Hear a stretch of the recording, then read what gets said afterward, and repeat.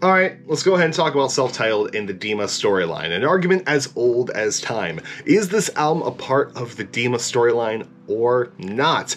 I have seen this get argued so many places around the internet, whether that be Twitter, Discord, Reddit, the YouTube comment sections of my videos, such as the very first time we talked about this in April of 2021, before the release of Scale and Legacy, before the live stream experience, before the Saturday and Outside Music Videos Takeover Tour, IC Tour, and so much more. And earlier on this week, I made a video that, gonna be honest, not a lot of you guys liked, where I gave an argument for it isn't a part of the Dema storyline, with Tyler saying in the 10th anniversary Vessel livestream that he views Vessel as their first album.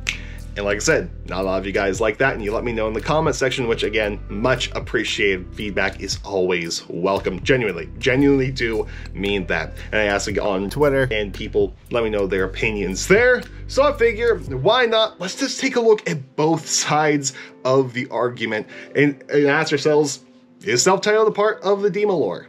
So let's get right into it. Good morning, good afternoon, or good night, depending on when you're watching this. How's it going, guys? First off, hope you're having a good day today. Hope your day's going well, and hope it continues to go well.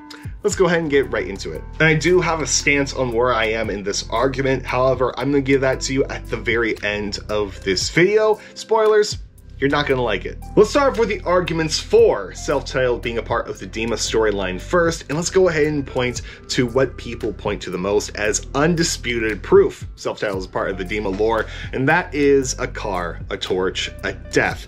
People will point this one out all the time, because starting off in the Blurryface era, what do we get in the Heavy Dirty Soul music video? We get a car with Tyler in the backseat with someone driving Tyler. Hop forward to the Trench era and the Trench trilogy of Levitate, Jumpsuit, Nico, and the Niners. What do we see? Josh is holding a torch. Maybe not in Levitate, but there are torches in the Levitate music video. That is what the Banditos do. So we have a torch. And finally, jumping to Scaled and Icy, what do we got? We got a death, because Clancy is dead, but that's propaganda, so if you don't want to believe that, that's fine. But we do have another death on our hands with Keon's in the Outside music video. Well, what about Trash? No, Trash has already been dead. Keon's just sees him because Trash is an empty vessel, which means a long time ago. So we have a car, a torch, a death. Take a look at the lyrics more closely. There are more tie-ins you can make with the Dema storyline. And going back to a car, I've seen people tie in Taxi Cab with the Heavy Dirty Soul music video as well, especially the rap section, being that Tyler can't see who's driving the car and he's just in the back seat of a car as he's being driven. And then people will tie March to the Sea into the Dema storyline. I've seen many ways, many theories on how March to the Sea ties in, whether that be by the Saturday music video, whether that be Tyler and Josh leaving Dema or marching back to Dema as we currently stand, whether that be in the Shy Away music video, so on and so forth. However, what I think is interesting is the emotionless marchers that people can tie into the citizens of Dema, especially in the one Clancy letter where it talks about everyone's hopes and dreams being gone, that the bishops have taken them away from them. Very paraphrased, of course.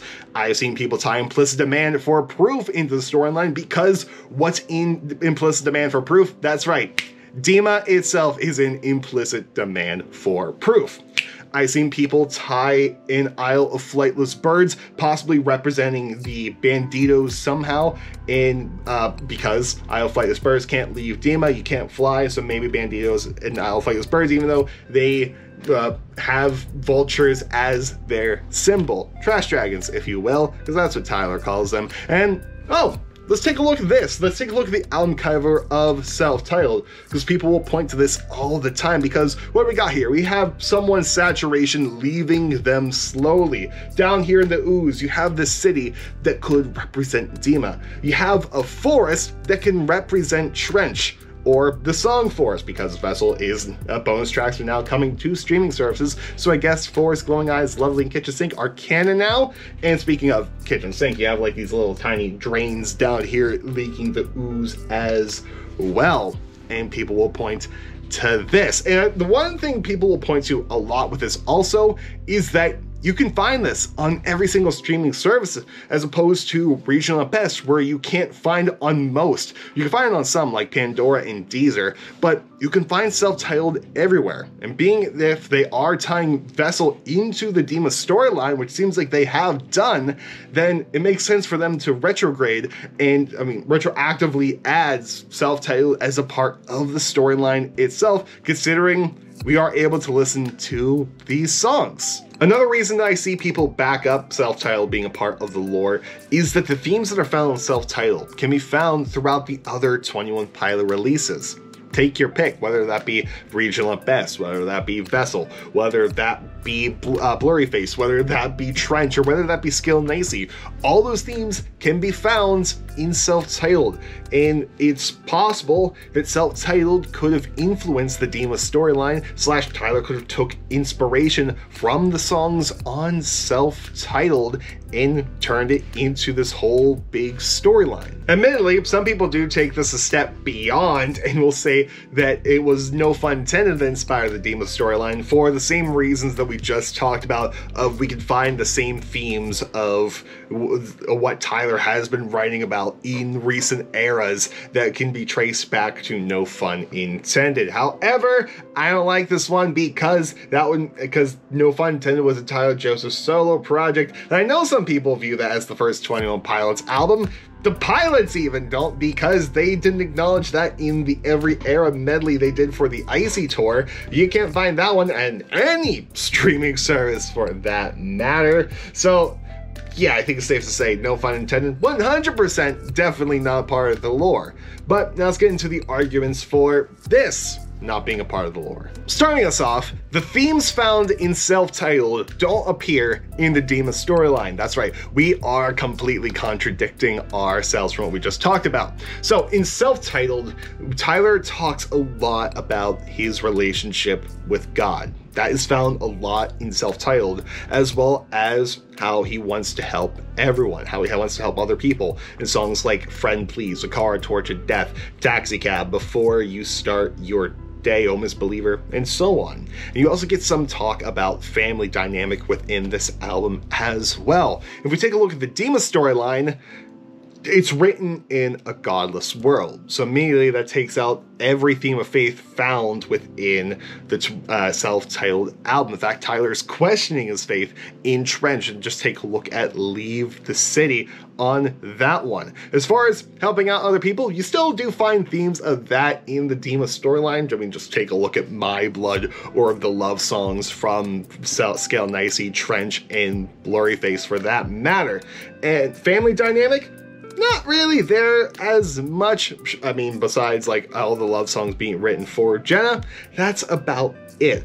But there isn't a lot of talk about the themes that are actually found in self-titled. Another argument I see is that not everything 21 Pilots do has to be involved in the lore, and that is completely fair. I mean, just take a look at Smithereens, just take a look at Formidable, take a look at Terramar. Basically, any love song dedicated to Jenna doesn't have to be a part of the lore, and that can stretch to full albums, whether that be self-titled or whether that be regional at best. Not everything 21 Pilots do has to be a part of the lore. That can even go on to the live show.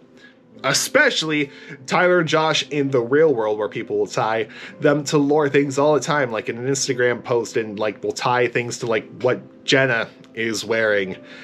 Not everything Tyler and Josh do out in the wild, especially when it involves other family members, is lore related. And that extends to the children. Don't include Rosie or Junie in your theories. That's gross. Stop it. Another argument against this album being a part of the lore is, well, if you really think about it, 21 Pilots barely acknowledged the existence of self-titled for years. We've been trying to get them to acknowledge regional at best, ask them why it's not on streaming services, when it's coming to streaming services, what are you going to do on the 10th anniversary regional at best? That we just forget the fact that they barely acknowledge this album at all. You want proof? Okay, let's go ahead and talk about it. What did they do for the 10th anniversary of Vessel? They did a whole live stream dedicated to it. They did some 10th anniversary of Vessel merch. They released a 10th anniversary vinyl. What did they do in the 10th anniversary of Self-Titled, which would have been in 2019? Whole lot of nothing. There was no merch made for it. There was no vinyl release. There was no CD release. There was absolutely nothing. Maybe there was a Twitter post, maybe that's it, maybe there's an Instagram thing, but other than that, nothing. And you would think if they acknowledged this album more, there would at least be some sort of merch for it on the 21 Pilots store. Like, they could easily revamp this into something, like especially this sort of pattern right here of this little goo echoing from this guy's head. They could easily make that into some fun merch, but there's absolutely nothing. There are many bootleg vinyls of Self-Titled, but there's no official Self-Titled vinyl from 21 Pilots. And if they made one, they would make a lot of them, because I guarantee you people would buy them up. But alas, there is nothing. And then if you think about other aspects of the Dema lore, specifically the live stream experience, there is no song from Self-Titled on there at all. There are songs from Vessel. There are songs from every other 21 Pilot album except for Regional Best for obvious reasons, but there is nothing from Self-Titled, the album that exists within streaming services. But there was nothing. And I feel as though, and I said this before, and maybe there are people that echo this also, but if it was canon, if Self-Titled was canon in the Dema lore, there would at least be one song, one tease in the live stream experience, because the live stream experience basically confirms that in Dema lore, where 21 Pilots, the band exists, Vessel, Blurryface, Trench, and Skelnacy all exist as one. But nothing about Self-Titled. And going with the band live, in recent years, they've only gravitated towards 3 of these songs: Fall Away, I Look With a Pen, and Taxi Cab. And other than that, the last time these songs were performed, take a look at very early Vessel, early Regional Best era, because Josh hasn't played a lot of these songs. He's played the Pantaloon, he's played of course, Taxi Cab, Fall Away, I Look With a Pen, but he's played the Pantaloon, and he has played Isle of Flightless Birds. I couldn't find any performance of Josh performing any of the other songs on there. And if I'm wrong, someone will put it down in the comment section below. But there is early footage of Johnny Boy, March to the Sea, and other such. Maybe there is footage of Josh playing Johnny Boy that I forgot. Regardless, there is nothing of him playing Friend Please, March to the Sea, Implicit Demand. 21 Pilots never played that song live. Aircatcher, Trap Door, at all. There's a medley of A Car Torch to Death, but I don't know if Josh was playing on that one. I don't think he was. But there isn't a lot of acknowledge of Self-Titled in the live show, especially within recent years, with them only gravitating towards 3 of these songs. And that leads into another aspect of the Dema lore that people view against this being a part of the album. Let me try that again. And that leads us to another aspect of why people think Self-Titled isn't part of the lore, and that is that there is no Josh on this album, which people will view as a very dumb reason. It still has the 21 Pilots name on it, but a lot of people view the 21 Pilots properly starting when Josh joined the band, and I don't think people acknowledge Chris and Nick as part of 21 Pilots as much, even though they are past members. But in a lot of people's head, the Dema lore doesn't properly start until there is a Josh, because people either don't like the fact was once Dema without Josh, or that they can't imagine the world without Josh. Something along those lines. As far as the songs on Self-Titled go, I have seen many people say in any theory trying to tie a Self-Titled song to the Dema lore that it is too far out there, that it is a real stretch. I've seen this in Discord, I've seen this in Reddit, I've seen this on Twitter, I've seen it on my own videos as well. And like, a lot of people will say, that's too far of a stretch for me, or like will come up with a reason against. But that's the beautiful thing about theories. No one is right, no one is wrong until proven otherwise, which leads me into my official stance on the matter. The official 2023 Justin's lore stance on Self-Titled is, it could be, it could not be. I'm 50-50 at this point. I am neutral grounds, because I go back and forth between this myself.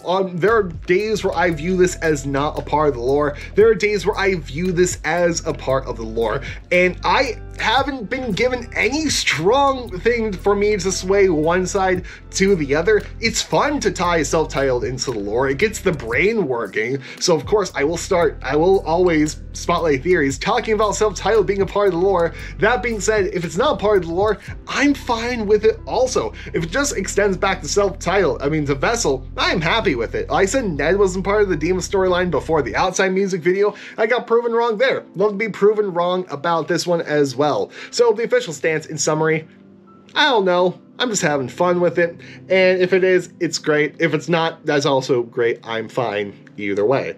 But let me know what you guys think in the comment section down below. Do you think self-titled is part of the lore, or do you think self-titled is not a part of the lore? I might do a part 2 on this, but yeah, fun things, fun things, and we'll probably talk about this towards the end of the year or next year, considering this is a constant thing we talk about on the channel. But anyway, guys, I'ma go. I'll see you all tomorrow with I don't know what yet. I don't know if I'm flipping Tuesday's video into Wednesday's video. I don't know, but either way, I'll see you all later. Goodbye, and good night. More importantly, have a good day, and I'll see you later.